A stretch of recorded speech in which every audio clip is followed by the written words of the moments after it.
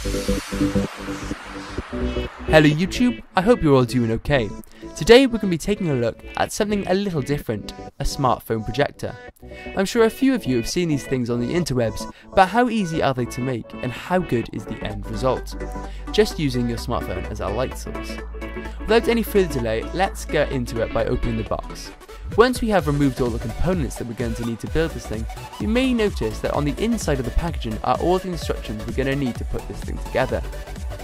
Now, normally on this channel we don't read the instructions, but this time I think we might need to make a tiny exception to the rule. If you do accidentally throw them out however, there are YouTube videos showing you how to assemble this thing.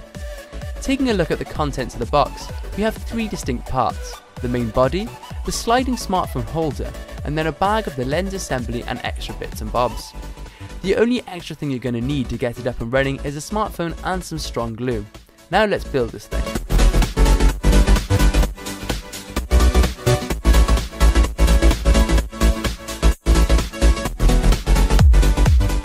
Assembling the projector is really easy following the instructions. It is mostly all labelled tabs and flaps that need sticking together and holding tight while the glue dries.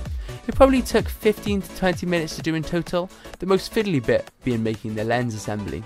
Just try sticking one hand inside to make it easier while putting the lens on. I use Locket Superglue, which works fine, however other brands are available. Now complete, I am really impressed with the quality of the design and build of this smartphone projector. Despite being made of cardboard, it really does hold its shape and has a decent quality feel to it.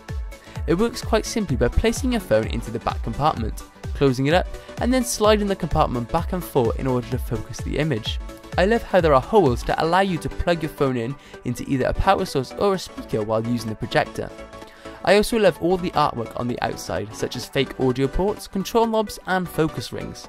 Being made of cardboard, none of these work, but all add to the aesthetics, making it feel more like a real vintage film projector. Image quality and brightness will always be where this projector suffers, as it relies on your phone's backlight and screen to do all the work. Firstly, you're going to need to download an app and change some of your settings in order to keep the screen locked upside down, the brightness and volume on max, as well as the image being flipped the wrong way so that when it passes through the lens it is projected correctly. All this is easier said than done. At first I was terribly ambitious and tried to use my own Motorola phone and a studio lighting, however I couldn't see anything at all. After several tests I found that shutting off all of the lights, including using blackout blinds on the windows, as well as using higher quality phones such as the iPhone 5 here, I was getting a better image that was about 3 times bigger than the phone screen from a distance of about 1 meter. I would also add that your eyes do get accustomed to the dark after a while, and that connecting your phone into an external speaker adds to the movie experience. So, is this product worth buying? Yes, it's a great easy DIY kit that doesn't take too much time to assemble, and the results are better than a few of you crowded around a smartphone screen. If you have any questions about this product, please leave them in the comments below. Thanks for watching and I'll see you in the next video.